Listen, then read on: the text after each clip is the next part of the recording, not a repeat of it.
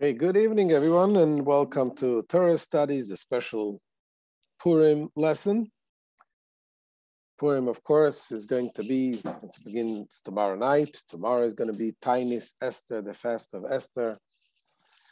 It is a fast that we fast in order to, one of the reasons to remember in the time when the Jews fought the war, there was, you're supposed to fast to ask Hashem for the victory, and that's what they did. And Esther, indeed, she was the one who fasted.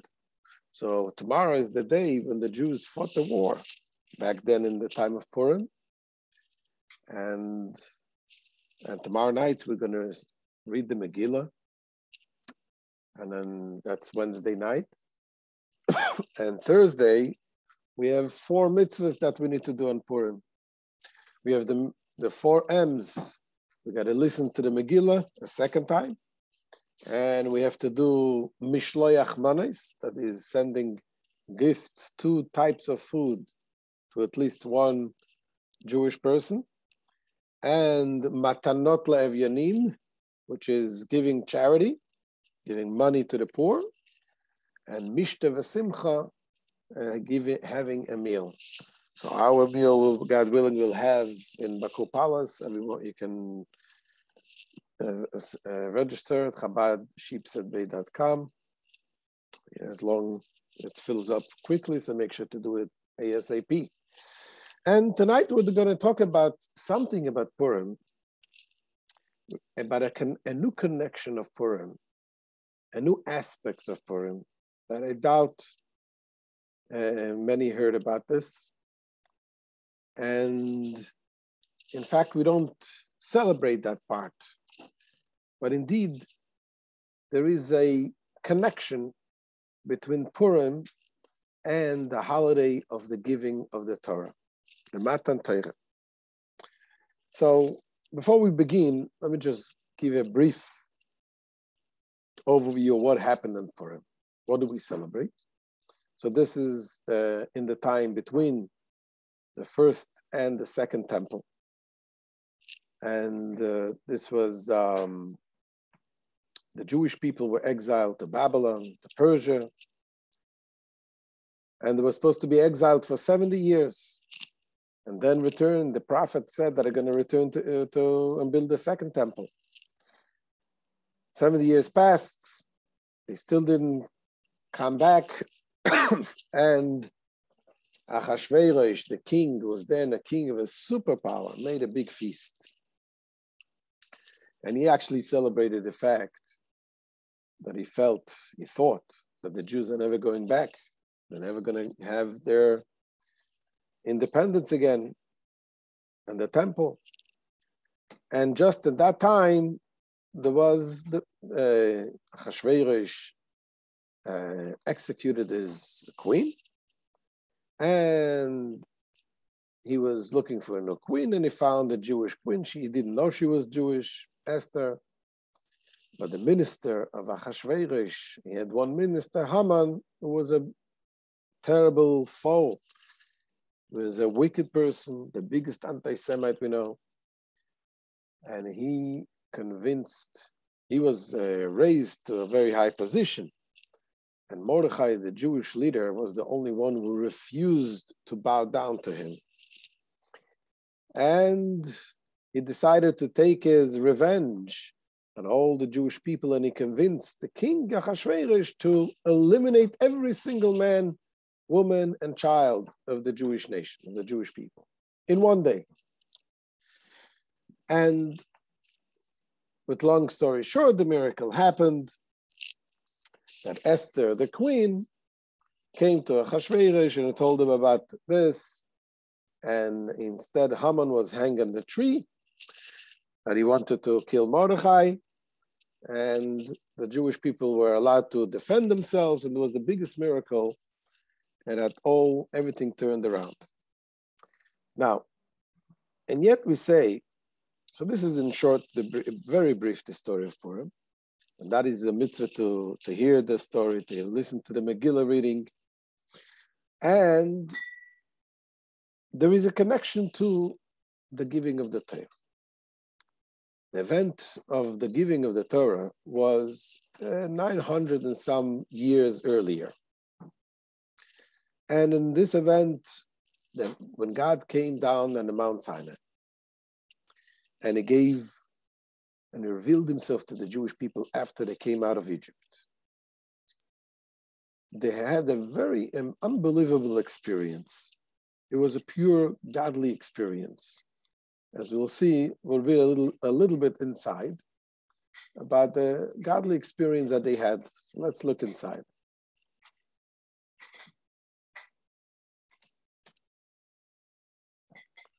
So it says, describing the event in the Sinai, it came to pass on the third day, when it was morning, that there were thunderclaps and lightning flashes, and a thick cloud was upon the mountain, and the sound of a very powerful blast of a shofar, and the entire nation that was in the camp shuddered. Then it says, Moses brought the people out towards God from the camp, and they stood at the bottom of the mountain.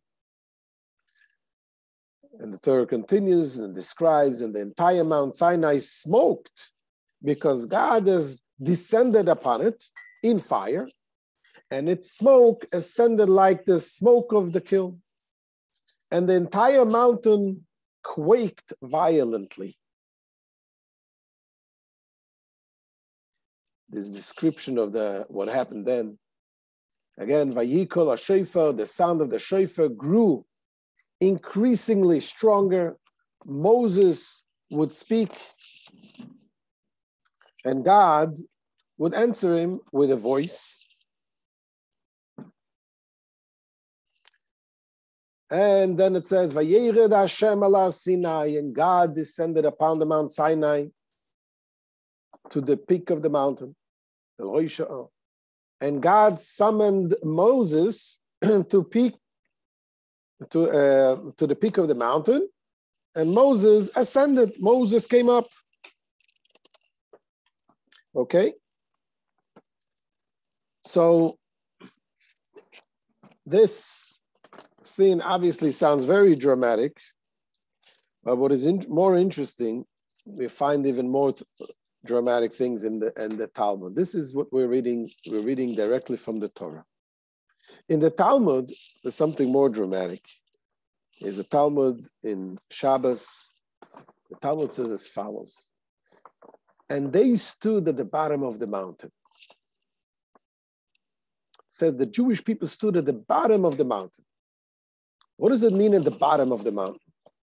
Rabbi Abdimai bar Chama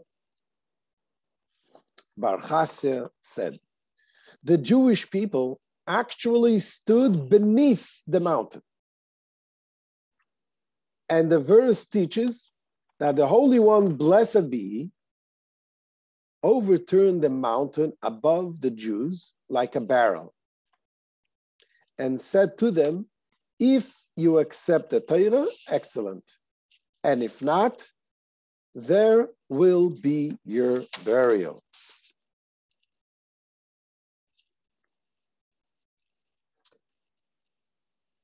This sounds very dramatic, very strange. God is lifting up the mountain and putting it on top of the Jewish people like a barrel over their head, and is telling them, if you accept the Torah, fine. If not, you're going to be buried right here. Now, what does that mean? You know, it says of it, something, because of this, the Gemara says, Omar Rabache bar Yaakov, Rabache bar Yaakov said, Mikan meido Rabba lo iraisa. From here, there is a substantial caveat to the obligation to fulfill the Torah. What does that mean? You know, there is a law regarding when let's say someone wants to buy something from you, or someone wants to force you to sell you something. If you're doing something that when you're coerced, it's not out of your own choice. So even if you sign everything, you make all the legal documents, you can make a caveat. You can take two witnesses and giving them a maidah, and you're telling them that you are my witnesses, that I'm not selling my property or whatever it is out of my free will. I'm just coerced to do it, and I'm signing all the legal papers because I'm coerced to do it, but you will be my witnesses that this was not done out of my free will, and therefore when time comes, I can go back to Beis Din, to the rabbinical court, and reverse everything. So here, in this case, if the Jewish people received the Torah, they were coerced to receive the Torah. So what does it mean? They really did not agree to it. So in a sense, that's what the Gemara says. Because of that, you cannot really blame the people for not following, because they didn't really commit to it. God forced it upon them. But this is not the end of the story. We're going to soon see that this caveat was remedied when? On the holiday of Purim. And we'll see the connection. So we're going to see first, read about this, the laws that it says. The following is the law in a situation where a person is being coerced to give something away and is being compelled to write a contract of sale or gifting in front of witnesses. The person must notify two other witnesses prior and declare, know that the sale of gifting of this field that appears to be something I wish to give away to so-and-so is really against my will. I am being forced to do this, and there is no substance to the contract to do this. There's no substance to the contract. I will be drawing. Today or tomorrow, I will request that you testify in court and disqualify that contract, stating that I made this statement to you before the contract was drawn up. So what happened then? So we said in Purim, that caveat was changed. Until Purim, the Jewish people were in that status. But at Purim, this changed. So we're going to read a few verses from the Megillah of Esther that we're going to read tomorrow night. It says in the Megillah, for Haman, the son of Amdasa, the Agagite, the adversary of all the Jews, had advised to destroy the Jews, and he cast the poor, that is the lot, to terrify them and destroy them. And when she, Esther, came before the king, he, Achashverosh, commanded through letters that his evil device that he had devised against the Jews return upon his own head, and to destroy him and his sons on the gallows. They hung him and his sons. Therefore, they call these days Purim after the name Pur. Pur means the lottery.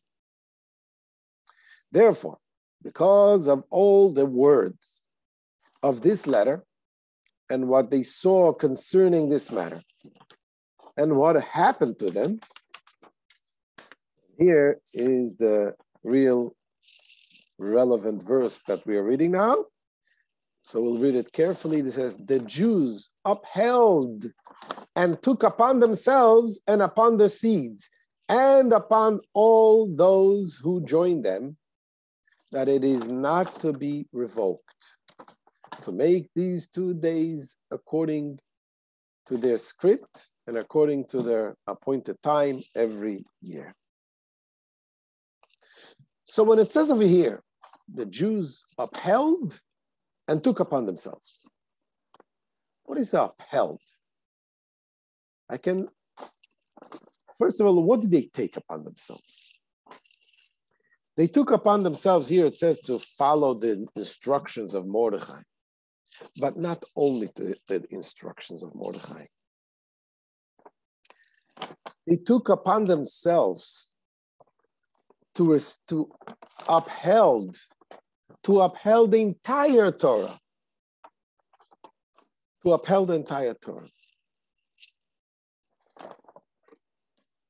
So the Talmud indeed explains this, that this is exactly when they basically remedied the caveat that they had on for 1,000 years almost, that they accepted the Torah in a way that they were coerced.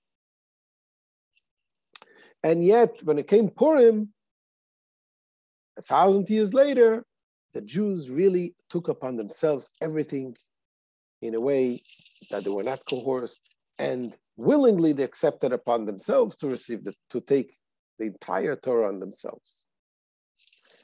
As we see, the Talmud says this. Okay, so at Sinai, God threatened the Jews into accepting the Torah by hanging the mountain over their heads. And years later, on Purim, they affirmed their prior acceptance of the Torah at Sinai. And this is what the Talmud says. Omar Rava. Rava says,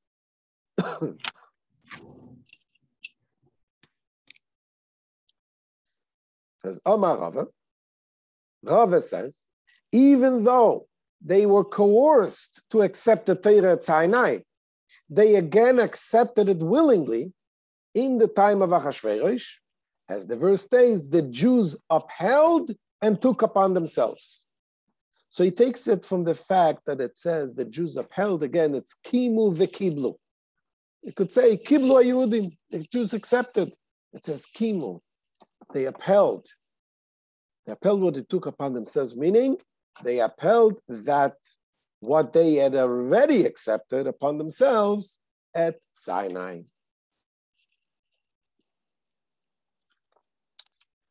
Okay? However, it sounds very interesting, very nice, but there is some problems, some questions over here. Number one, why would God make this in such a way? The Torah should be forced upon them, forced upon the Jews. We're talking about the very foundation, the very basis of the Jewish religion. That's where we started. Why would God want to do this? Why would God want to make this in a way that, number one, it has also a legal problem? As we said, if you accept something, if you're coerced to accept something, it's not really accepting. When you say yes, when you consent to something, it's not really accepting. If you're coerced to say yes. And number two, really, the question is also, why did God need to do this? I mean, the Jews they saw all these miracles at Mount Sinai.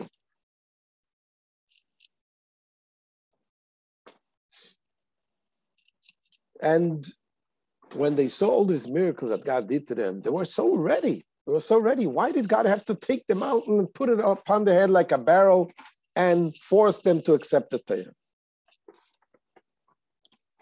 So this is the question.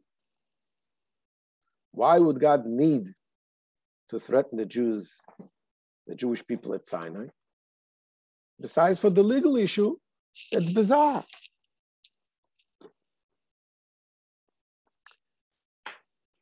Indeed, the Tosfos says it's the same thing. It says, you overturn the mountain above the Jews like a barrel.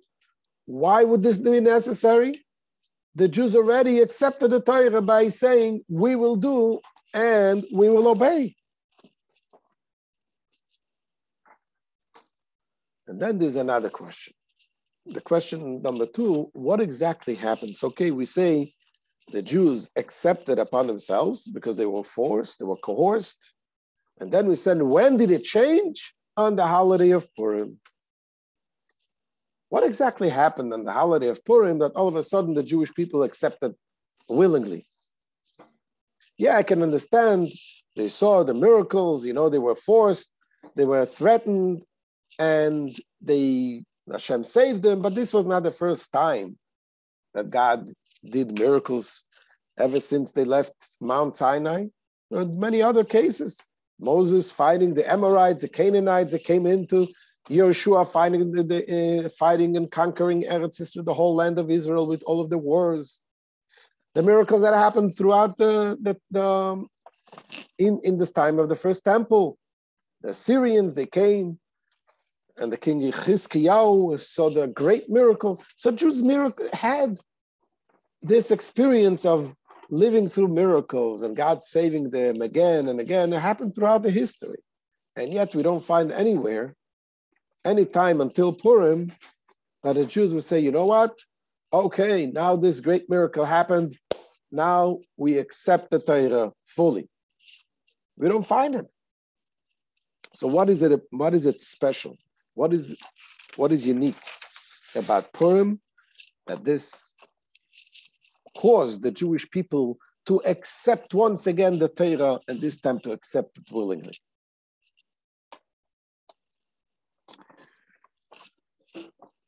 Okay. So to understand this, we really need to give a better understanding of what exactly happened at the Mount Sinai. We're saying that God coerced the Jewish people to accept the Torah. It doesn't really mean literally that he threatened them, that they're going to die if they don't accept the Torah. The coercion it means the Jewish people, when they were showered with so much love from God, and he showed them all the miracles in Egypt. They came out of Egypt, the splitting of the sea. They came to the Mount Sinai. He revealed his glory upon them. It's like when you have sometimes in a relationship, sometimes you can become showered with so much goodness and you can be blinded. You don't see, you have no choice. You cannot say no. After a person takes you out of the dirt, then he gives you everything what you need and more. He knows exactly what you want, and he gives you more than what you need. All of these things, what happened then, when the Jewish people experienced it is like us giving Hashem coming and giving them such a bear hug. So when you're unable to say no, when you cannot say no, the yes is less significant. The Jewish people, yes, indeed, they said, Na'aseh v'nishma, we will do and we will listen. But why did they say it? They said it because they couldn't say no. They saw such great love and revelation of God. God showed them. And as the Alter Rebbe says, we're going to soon read, Hashem completely surrounded them like a barrel. That's why he says it's like a barrel. Just like a barrel putting on top of them, covering them from all sides. Wherever they go, they see God's face, God's shining face. So when you have such an experience, you cannot say no. That's what it means. When they were forced into it. Let's see how the Alter Rebbe explains this.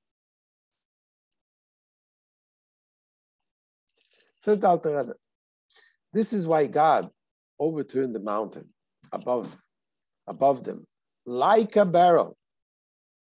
As in the verse, his right hand embraces me.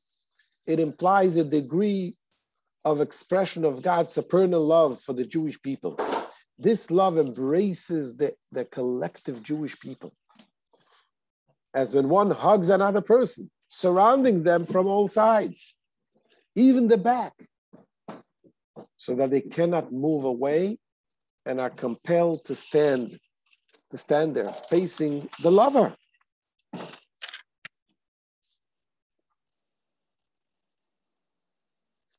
In other words, says the Alter Rebbe, because of God's supernal love, a love awakened within the souls of the Jewish people, uplifting them to the point where they would declare, we will do and we will obey.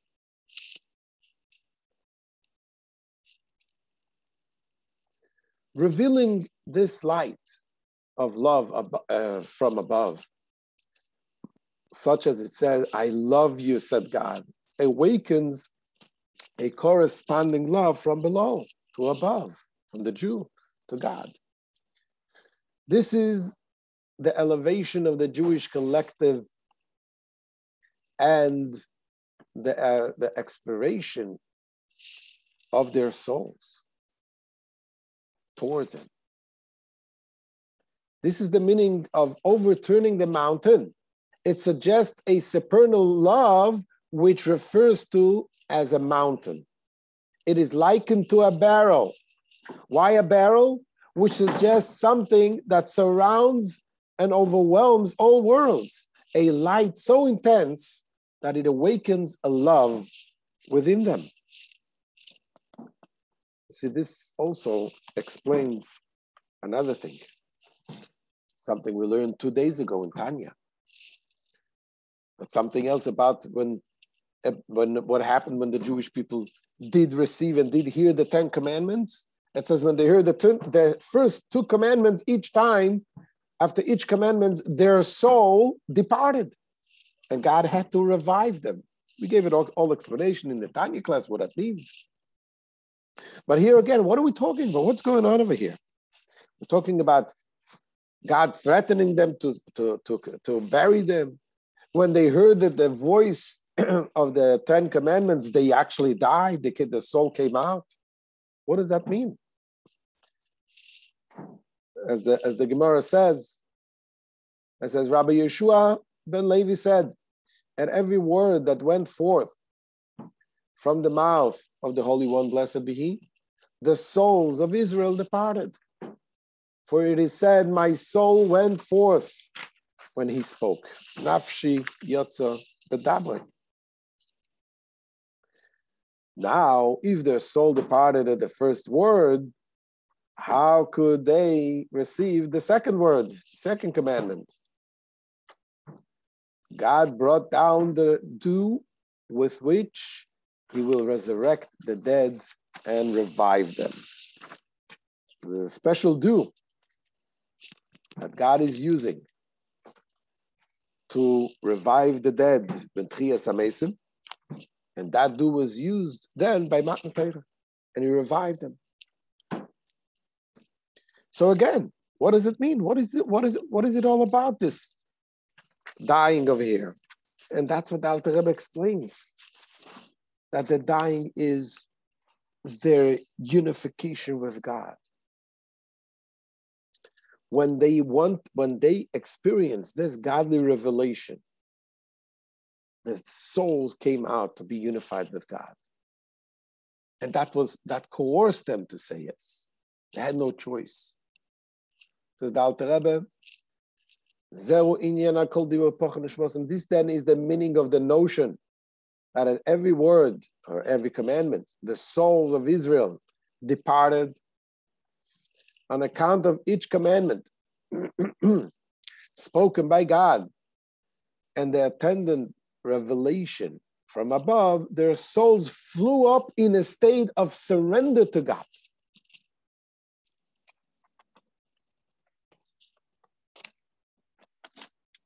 Okay? So because this overwhelming obviousness of the choice, it was hardly a choice at all. The imagery of God extending a barrel over the Jews' head is one of overwhelming spiritual revelation and outpouring of love from on high.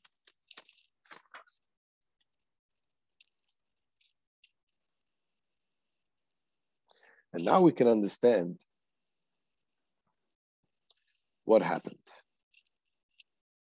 Now we understand the caveat.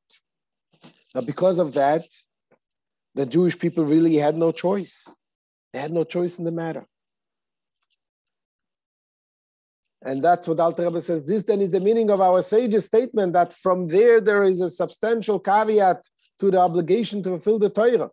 In other words, the feeling that stirred in their hearts to accept the Torah with such sacrifice and surrender that they declare, we will do and we will obey, was not entirely a result of their own choice and desire. Rather, it was an account of the revelation of God's love from on high that inspired their reciprocal love towards Him.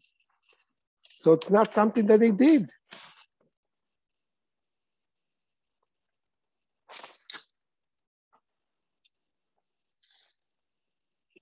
So now we're saying, what turned the things around? Purim. Purim, something else happened. On Purim, the Jewish people once again accepted the Torah, kimu v'kiblu, and they accepted them willingly. Now, what happened exactly then? You have to understand, what happened at that time, we're talking about 1,000 years have passed. The Jewish people suffered tremendously.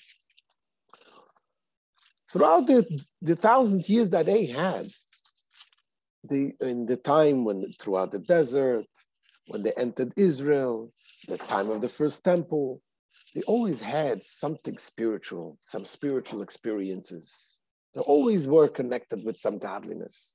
Yes, on the Mount Sinai, they had the real, complete revelation of godliness. But as years went on, up until the destruction of the first temple, the destruction of the first temple, the Jewish people always had something. In the 40 years in the desert, they experienced the manna coming every day, eating food, godly food. They had Moses, they had the prophets. They came into Israel, they had the prophets, Joshua. They're building the temple, they're coming and they're experiencing the forgiveness of the sins every year on Yom Kippur. They would come 3 times a year to the temple, godly revelation was there. So there was always something godly there. But then the destruction of that first temple, after 410 years, that the temple stood in Jerusalem, it was destroyed. And the Jews were exiled. The Jews were exiled into Babylon, to Persia, all of these countries there. And the prophet told them that 70 years is going to pass and then they're going to come back, they're going to build another temple. Well, guess what happened? According to their miscalculation, 70 years passed. And no sign of redemption. That triggered Achashverosh to make this feast. In the feast, the fact that he felt now secure that the Jews are not going back. He felt he's ruling the world. And he has with him, he has utensils that are used in the holy temple. And he brought them out. He says, look, you're here for good. We can celebrate now. This was, you can only imagine what the Jewish people must have felt. So desperate, so hopeless. And if that was not enough, Haman comes. Haman comes. And Haman gives out a decree to destroy every single Jew, man, woman, and children, in one day. It wasn't like Putin. It didn't take him long. He was able to really carry out, not to become too political over here, but Haman really was able to carry out this decree. He had a plan. And he sent out to each and every country because they were controlling and ruling each and every country. They were the real superpower controlling everything. And they sent, Achashverosh gave his seal, the seal of the king, to send out to every province, every country, every city. Now the people there should kill the Jews that live in that town in one day, 12 months from now. You can only imagine the stress the Jews must have felt all of these months. And knowing that all Jewish people will be killed. But you know what? They had a way out, really. They really had a way out.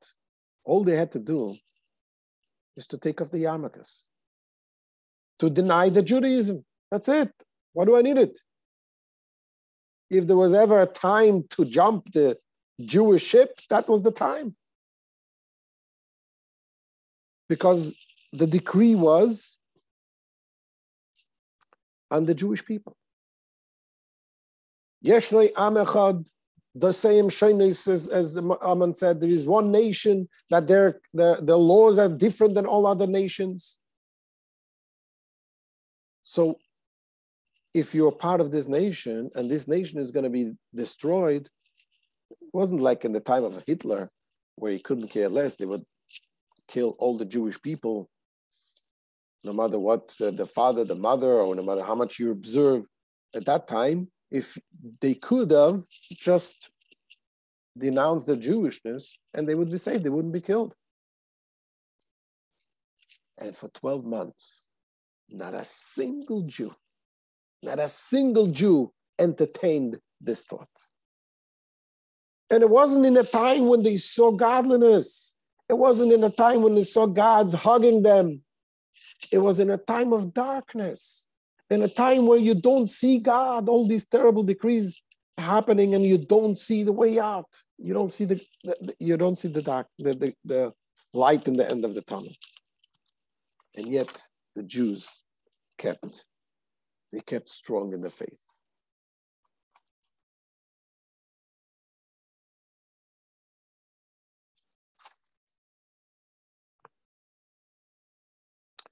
Says the Alter Rebbe, had they apostatized, God forbid, Chas v'sholem, they would change, they would convert.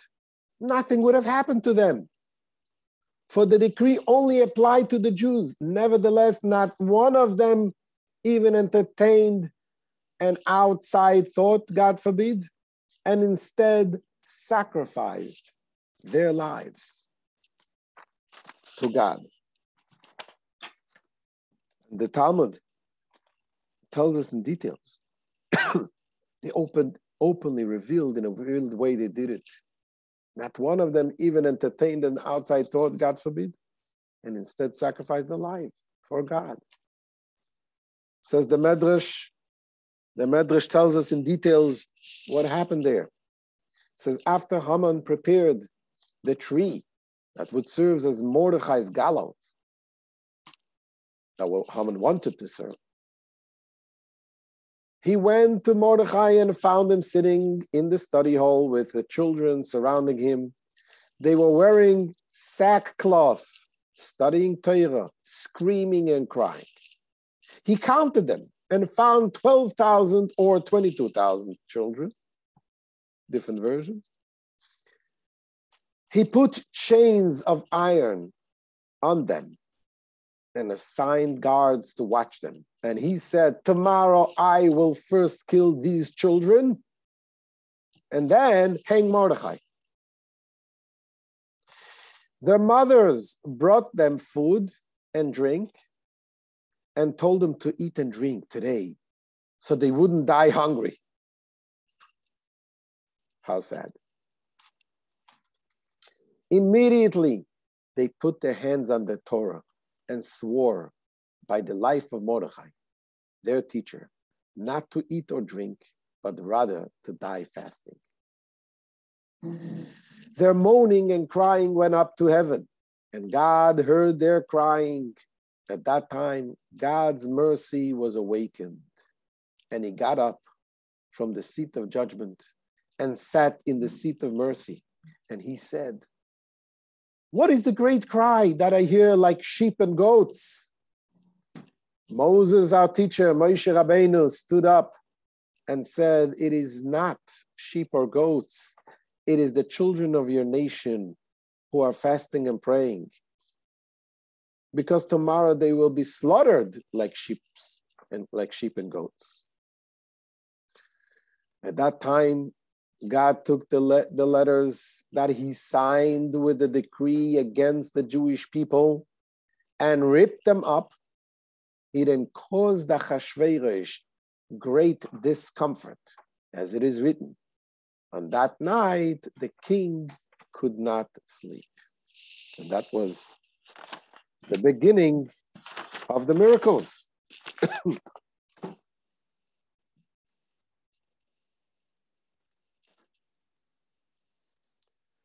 So Purim brings the events of Matan Torah to full circle. In Matan Torah, step one, Matan Torah, by the giving of the Torah, an environment of inspiration and an outpouring of love that came from above, that came from Hashem. And in Purim, it came from below. In Purim, every Jew stood by their beliefs with utter self-sacrifice. It is, interestingly, Rabbi Cohen brings the story about Mar Baravina, that it says there was 2 days that he used to fast the whole year long, but except for 2 days. He would not fast on Shavuos and on Purim. Now we know the connection. It says, all Jews are obligated to celebrate on Purim with food and drinks and give thanks to God for all the miracles that he wrought, as it is stated, to make them days of feasting and joy. The day of Purim is even greater than the day of the Torah was given. Mar, the son of Ravina, demonstrated this. He would fast every day of the year except for 2 days. The day of Shavuot, on which the Torah was given, and the 2 days of Purim. Why is 2 days? Because, Purim in Jerusalem is the 15th day of Adar. Okay? So now we understand. We understand what happened on Purim. On Purim, this is what it means, the accepting willingly. That they accepted the Torah willingly, not being coerced. Okay? So that's a new thing. Not everybody knows this, that this is something that happened on Purim. Yes, it is a Gemara, but why don't we know it? Why don't we know about this? Why isn't it celebrated so much? Because the truth is, if you look into how we celebrate Purim, what do we do on Purim? We have 4 mitzvahs, as we mentioned earlier. The mitzvah of listening to the Megillah, the story of Purim, the mitzvah of giving shalach manas, food, the mitzvah of giving charity to the poor, and having a meal. So the question is, why don't we mention anything? This is really an important thing, what happened. If the Jewish people received the Torah 1,000 years earlier, but it was not really received because they were coerced, so to speak, and they fully came to accepting the Torah on Purim, why don't we make anything to celebrate that? Why don't we, even Al Anissim, we say the prayer during the Amidah, we don't mention anything about this. And the Rebbe explains that You don't mention anything about this because you don't have to mention it. You see what happens? What is the difference between receiving the Torah 1,000 years earlier and receiving the Torah in Purim? When they received the Torah earlier, they received it because they were coerced, because they had no choice. But in Purim, they wanted to do it. They wanted deep, deep inside, they wanted to have the Torah to observe and not to deny the Torah. So what is the difference when you're doing something because you have to do, or when you're doing something because you want to do? When you have to do something, you're doing it. You need to make a check. I did it. You're doing the minimum what you have to do. You look in the halacha, if you have to fulfill the mitzvah, you do exactly the way it says, and fine, you move on. I fulfill my obligations. But when you're doing something because you want to do it, because you really feel connected to it, you're going to do something to someone you love, someone you care about. You're not going to buy the minimum thing. A gift, a birthday gift, you're going to look for the cheapest thing. You're going to look for something nice. You're going to go beyond, way beyond your requirements. And that's exactly what we're doing in Purim. The Rebbe explains that everything what we do on Purim, we're doing mishloach manos, giving gifts to friends. It's not like the other holidays. Every holiday has something you're doing only on this holiday. Pesach, you eat matzah. You can eat matzah throughout the year, but there's no mitzvah. And Sukkot, you shake the lulav. You don't shake the lulav throughout the year. Rosh Hashanah, you blow the shofar. You don't have a mitzvah to blow the shofar the year. But on Purim, whatever you do on Purim is not a unique mitzvah for Purim alone. To give gifts to a friend is showing friendship. It is really a mitzvah you can do throughout the year. Yes, on Purim is an obligation also to do it. But on Purim, what do you do? It is a mitzvah to go out and reach out to Jews. Go reach out to at least 2 Jews. And people are actually doing it much more. You're sending shalach manos, they're making it beautiful, and they're making with many people that you're sending out to different gifts. And the same thing is also with the other mitzvah, having the mitzvah of giving charity to the poor. So throughout the year, you also have a mitzvah to give charity to the poor. But throughout the year, you don't have an obligation to go out and seek out 2 poor people to give them tzedakah. On Purim, you have the mitzvah to go seek it out. And as the Rambam says, the more, the better. On Purim, kol hapoishet yad nois, anyone who extends a hand, you give him. So on Purim, everything what we do on Purim represents this concept, the idea that we now accepted the Torah fully and willingly, and we're going to do it to the fullest extent. This is what the Rebbe explains.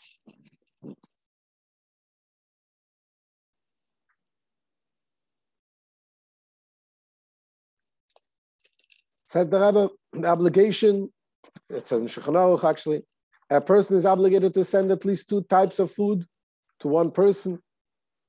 On Purim, as it is stated, and a day of sending food portions to one another, implying that it be 2 portions at least to one person. And it says in Shulchan Aruch, it is praiseworthy to add and to send to many friends. And the same thing is also about the mitzvah of tzedakah. Every Jew, even a poor person accepting charity themselves, must give at least 2 money gifts to the poor, namely an individual donation to 2 different people. Doesn't matter the amount, even a smaller amount, but this is the mitzvah, to give to at least 2 poor people. As the verse states, and gifts to the poor, implying that it be 2 donations to 2 different recipients. We are not particular with the donations. The donations on Purim, rather anyone who extends their hand is given. One who is in a place without any poor people should set aside money and keep it until they encounter someone who needs it, or send it to them. That's what we do.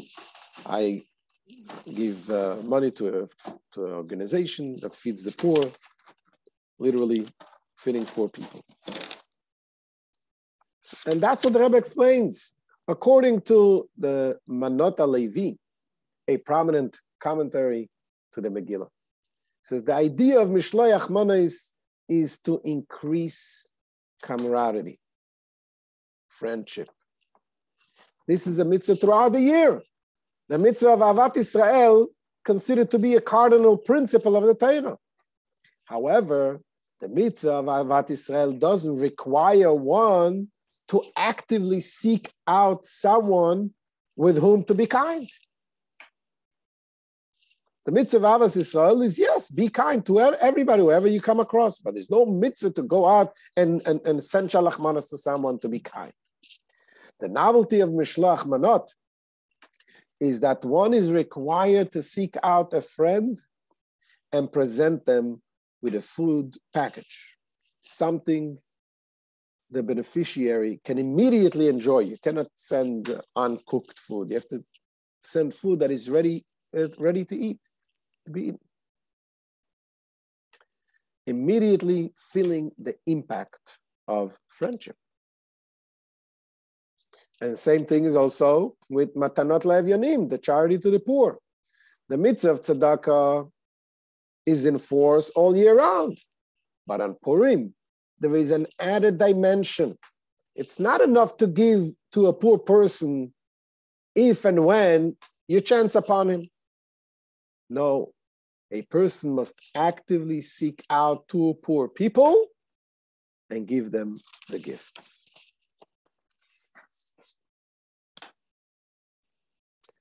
As the Rebbe, this highlights the Purim theme of recommitment.